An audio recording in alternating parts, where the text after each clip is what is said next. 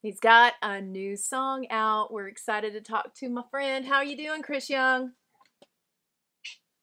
I'm doing wonderful. Very happy to have new music out there for everybody, and really glad that it's a song like this. It's very uplifting and positive, and something I think people need right now.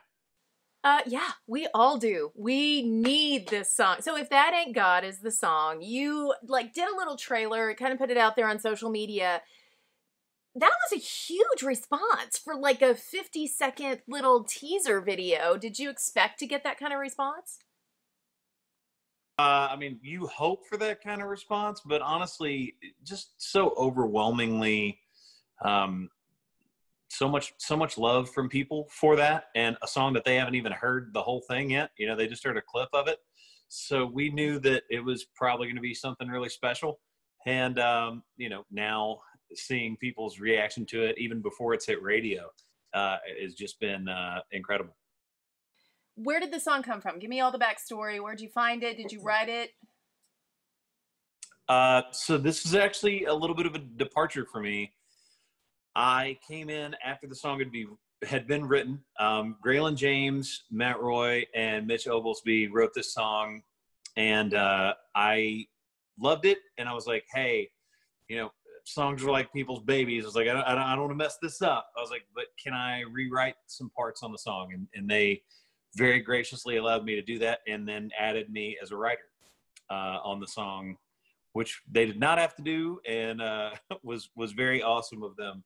But came in and changed the chorus and a couple other lines in the second verse, and got together with Chris DiStefano, who's a good buddy of mine, and did this whole thing while everybody was in quarantine. I basically heard this song when we were in that 2-month lockdown period for all of Nashville, and got to work on this and made the song, and kind of the rest is history. Put it out there, teased it, and people fell in love with it.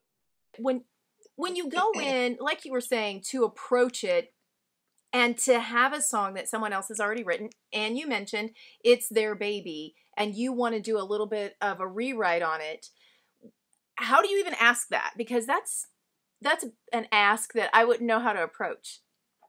I actually just and I knew Graylin through Universal. We're both at Universal Publishing.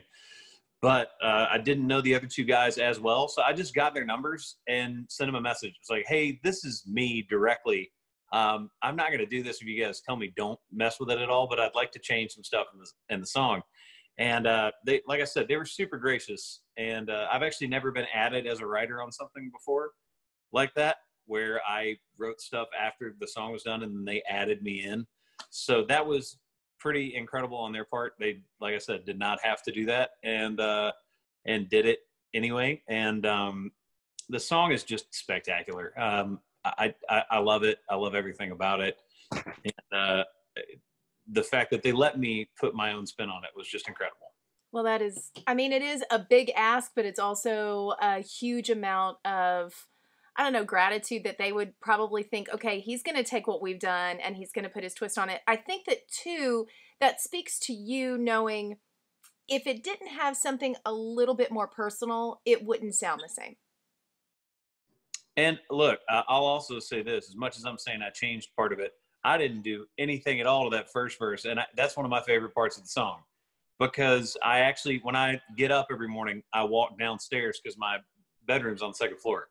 So I have to walk down the stairs, and the first thing I do when I come down is start a pot of coffee and then turn the TV on before I let my dog out.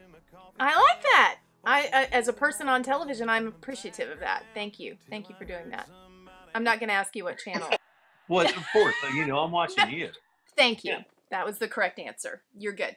Hey, how am I just now finding out about this podcast? I was listening to your podcast today, and no offense to other friends of ours who have a podcast, but there are a lot of people that do it and just do it. It's just out there. Yours is so well produced, so well thought out, so put together. I mean, I was really blown away. You guys put a lot of effort into that.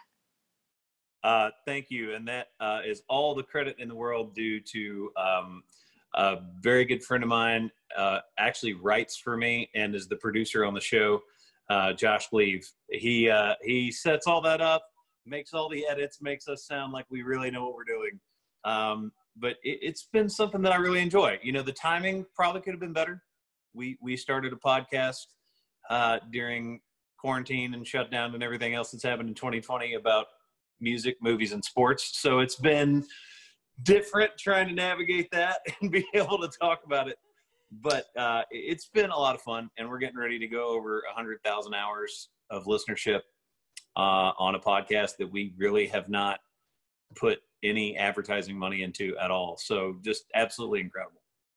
I just thought about that. Music, well, I mean, people are still putting it out, but there's nothing live happening. Movies, well, you can't go to the movie theater anymore, and sports pretty much is closed down too.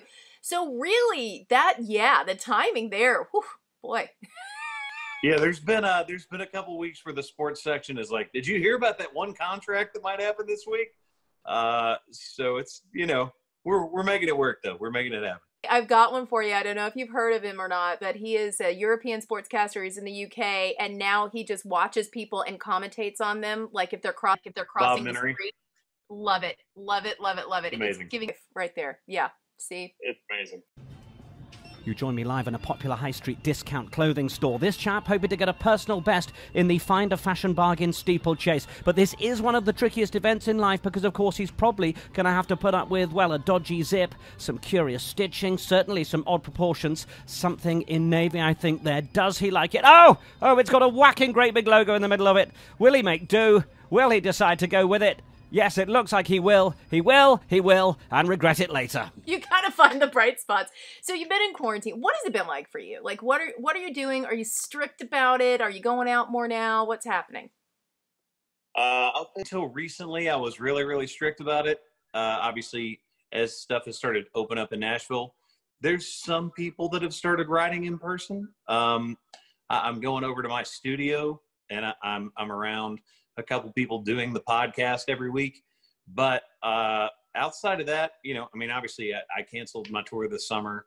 You know, I haven't been able to go around my grandparents because they're really old. Like I don't want to be around them and have gotten it somehow. And I actually was around a couple people who had to go in and get all the nasal swabs and the blood drawn and everything. And I didn't have anything, luckily, thank God. But yeah, I mean, it's scary, and you just got to be really, really careful. So safety is the most important thing right now, even if it's not fun all the time.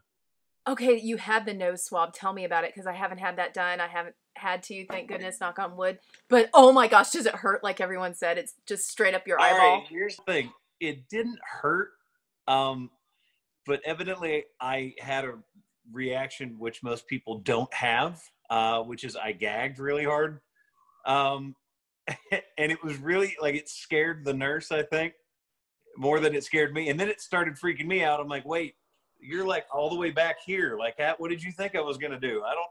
Yeah, it's just odd. It's very weird. Nothing's supposed to go all the way up your nose, like into the back of your, head. It's just not.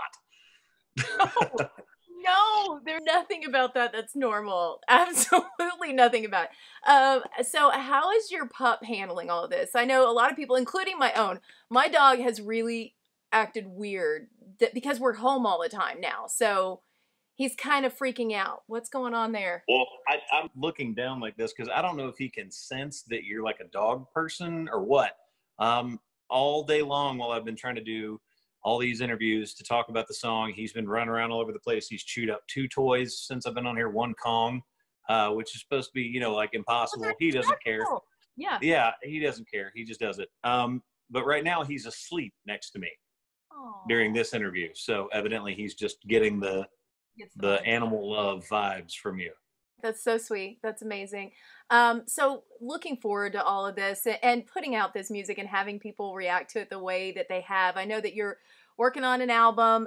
How does this change things though, Chris? Because now people are putting out singles. You're putting out a single that is like, killing it. Does that make you think, let's just put out singles and not worry about putting out a full album? I don't know. And I think it would be easier for established artists to just put out singles. And by established, I mean, you're on album 4 or later. So you've got, the extra songs to build set lists at shows with. And, if you've got to go play a 90-minute show, you've got album cuts that you can put in your set and really build that out. But outside of that, I think it'd be more difficult for a new artist, because then it's like, all right, well, you're not even letting me put out an album. So now I've got like 2 songs out there. So what do I do when I go play live? And, I don't know how that gets navigated. I mean, obviously we're a singles driven format primarily now, just like everybody else is, but I do think there's still a place for albums. And as long as they're letting me make them, I'll continue to make them. This one just may be a double album if it takes much longer. That's Listen, we would not be mad about it. I love talking to you. I know you got to run. So good to see you. Thank you for catching up with us. Congrats on this song. It's so good, If That Ain't God. And make sure you're listening to The Quad with Chris Young. This is a podcast, and it's so good. I'm so proud. Thank you. All right. We'll see you later. Hey, by the way, I had to do some audio capture for a couple of the interviews that I'm doing today. Yeah. And Josh is actually helping me out. He's sitting off camera over this way. And so you started talking about, here, cover in the frame. You started talking about it. He's like losing his mind. Hey. What's up, Marty? How are you? Good. Thank you. So you made his day. You made his whole day. As a broadcaster, I get it. That's a lot of freaking work, brother. That is a lot of work, and you're killing it. Good job. I appreciate that. Thank you. That's awesome. All right. I got to let you go. I know you got other things to do. Bye.